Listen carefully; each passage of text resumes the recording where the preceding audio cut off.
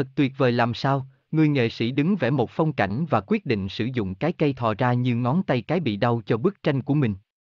Thật tuyệt vời. Các đường nét của cọ nhẹ nhàng tạo thêm màu sắc cho khung vẽ.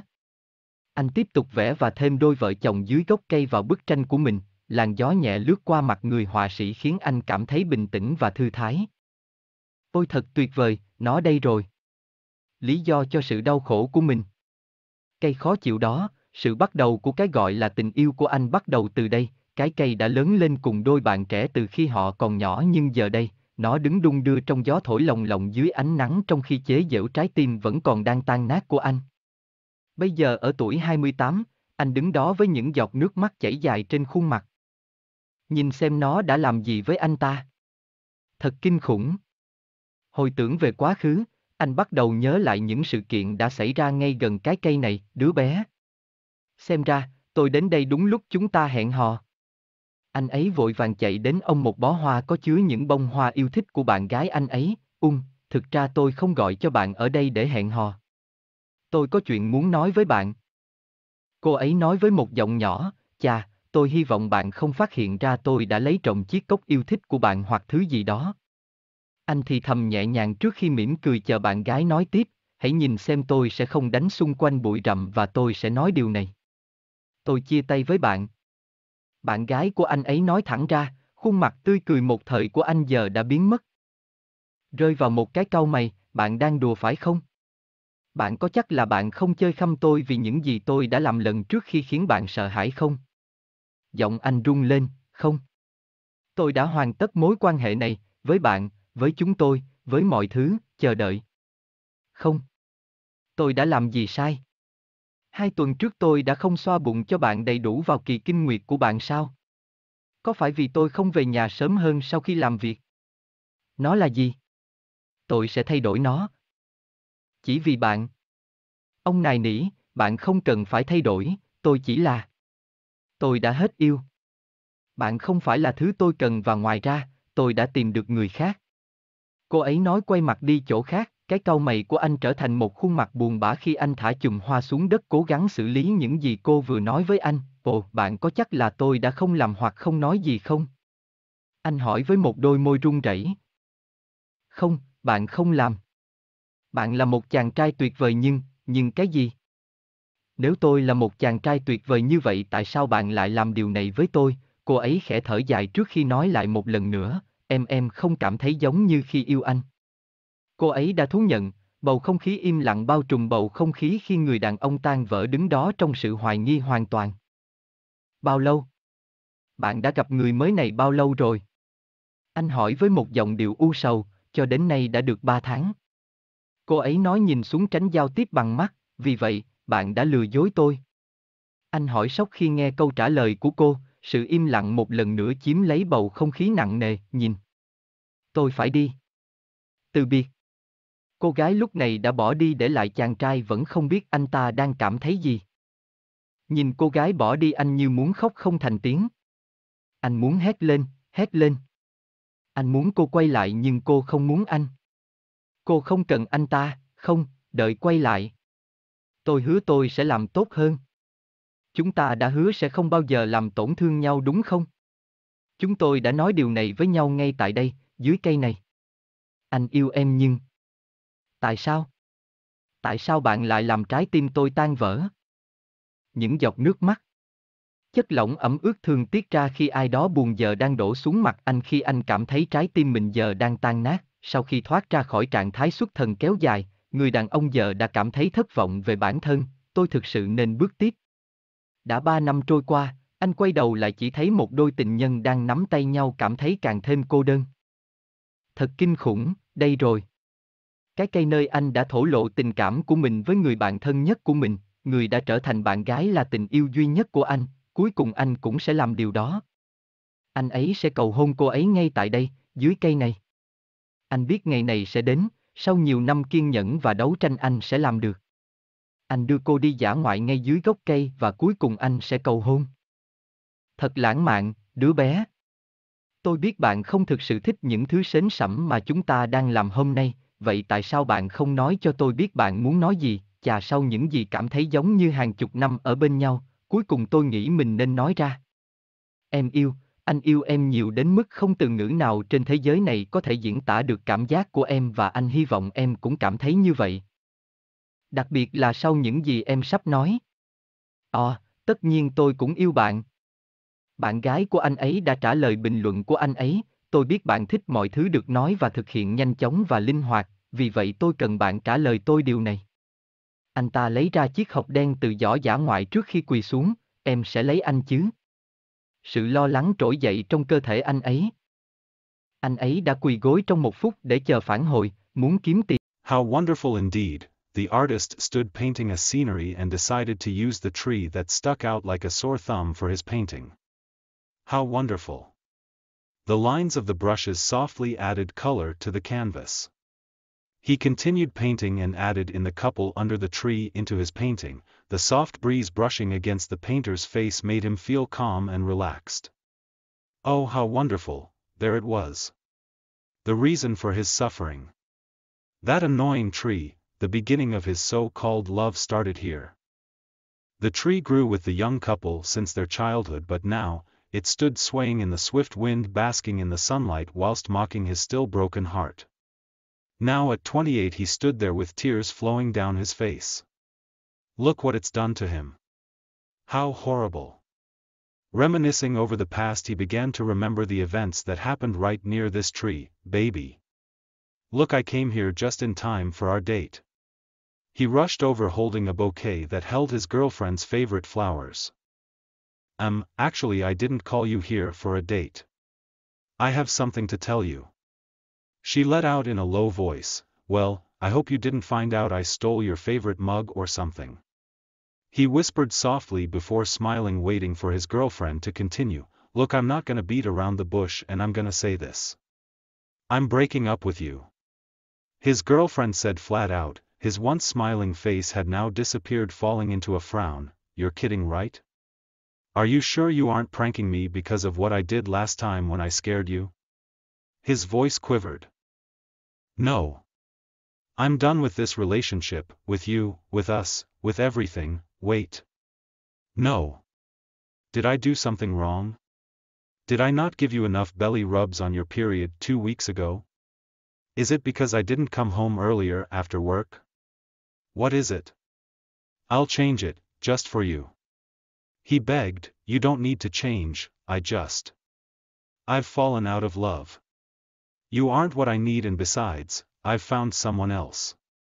She said, turning her face away from him. His frown turned into a sad face as he dropped the bouquet of flowers onto the ground, trying to process what she had just said to him. Oh. Are you sure I didn't do or say anything? He asked with a quivering lip. No, you didn't. You are a great guy, but what? If I am such a great guy, why are you doing this to me? She sighed softly before speaking once again. I just don't feel the same way I did as when I was in love with you. She confessed. Silence stood over the atmosphere as the broken-hearted man stood there in utter disbelief. How long ago did you meet this new person? He asked in a melancholy tone. So far now it's been 3 months. She said, looking down, avoiding eye contact. So, you cheated on me? He asked, shocked to hear her answer. Silence once again took over the heavy atmosphere. Look. I've got to go. Bye. The girl now walked away, leaving the young man still unaware as to what he was supposed to be feeling. Looking at the girl walking away, he felt like crying out loud. He wanted to scream, to shout. He wanted her back, but she didn't want him. She didn't need him. No, wait, come back. I'll promise I'll do better. We promised to never hurt each other, right? We said this to each other right here, under this tree. I loved you, but...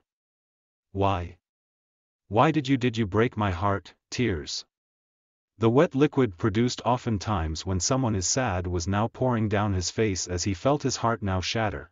After coming out of the long trance, the man had now felt disappointed in himself. I should really move on. It's been 3 years already. He turned his head only to see a loving couple holding hands, feeling even more lonely.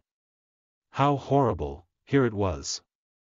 The tree where he had confessed his feelings to his best friend who had become girlfriend, his one and only love, he was finally going to do it. He was going to propose to her right here, under this tree. He knew this day would one day come, after years and years of patience and struggle he was going to do it. He took her on a picnic right under the tree and he was finally going to propose. How romantic, baby. I know you aren't really into the cheesy stuff we are doing today, so why don't you tell me what you wanted to say? Well, after what feels like decades of being together, I finally think I should say it. Baby, I love you so much to the point where no word in this world can describe how I feel, and I hope you feel the same way too, especially after what I'm about to say. Ah, of course I love you too.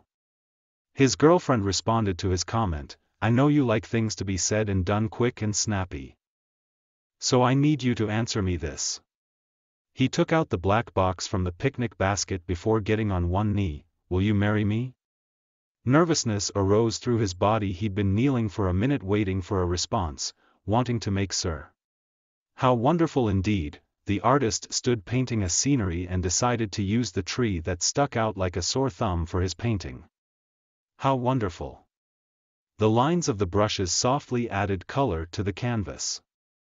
He continued painting and added in the couple under the tree into his painting. The soft breeze brushing against the painter's face made him feel calm and relaxed.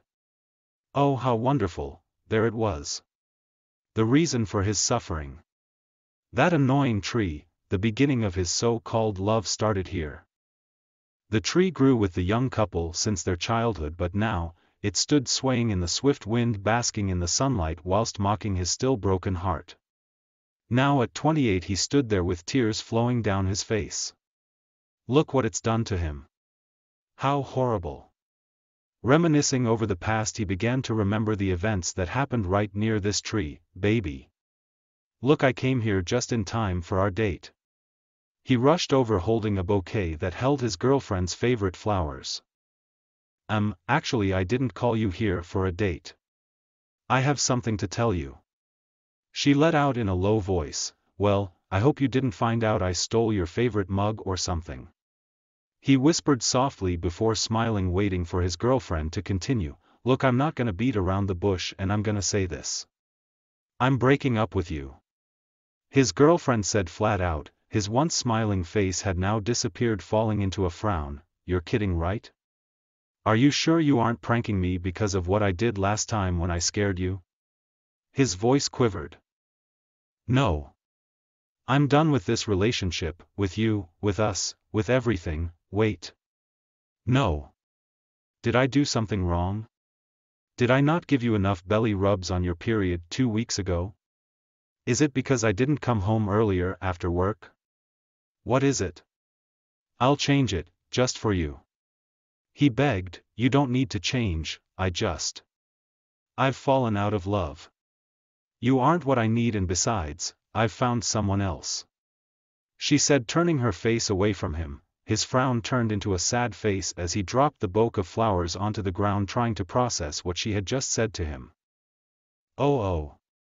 Are you sure I didn't do or say anything? He asked with a quivering lip. No, you didn't. You are a great guy, but what? If I am such a great guy, why are you doing this to me? She sighed softly before speaking once again. I just don't feel the same way I did as when I was in love with you. She confessed. Silence stood over the atmosphere as the broken-hearted man stood there in utter disbelief. How long ago did you meet this new person? He asked in a melancholy tone. So far now it's been 3 months. She said, looking down, avoiding eye contact. So, you cheated on me? He asked, shocked to hear her answer. Silence once again took over the heavy atmosphere. Look. I've got to go. Bye. The girl now walked away, leaving the young man still unaware as to what he was supposed to be feeling. Looking at the girl walking away, he felt like crying out loud. He wanted to scream, to shout. He wanted her back, but she didn't want him. She didn't need him. No, wait, come back.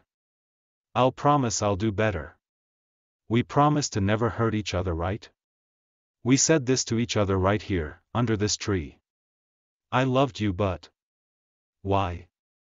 Why did you break my heart? Tears. The wet liquid produced oftentimes when someone is sad was now pouring down his face as he felt his heart now shatter. After coming out of the long trance, the man had now felt disappointed in himself. I should really move on. It's been 3 years already. He turned his head only to see a loving couple holding hands, feeling even more lonely. How horrible, here it was. The tree where he had confessed his feelings to his best friend who had become girlfriend, his one and only love, he was finally going to do it. He was going to propose to her right here, under this tree. He knew this day would one day come, after years and years of patience and struggle he was going to do it. He took her on a picnic right under the tree and he was finally going to propose. How romantic, baby. I know you aren't really into the cheesy stuff we are doing today, so why don't you tell me what you wanted to say? Well, after what feels like decades of being together, I finally think I should say it. Baby, I love you so much to the point where no word in this world can describe how I feel, and I hope you feel the same way too, especially after what I'm about to say. Ah, of course I love you too. His girlfriend responded to his comment, I know you like things to be said and done quick and snappy. So I need you to answer me this. He took out the black box from the picnic basket before getting on one knee. Will you marry me? Nervousness arose through his body. He'd been kneeling for a minute waiting for a response, wanting to make Sir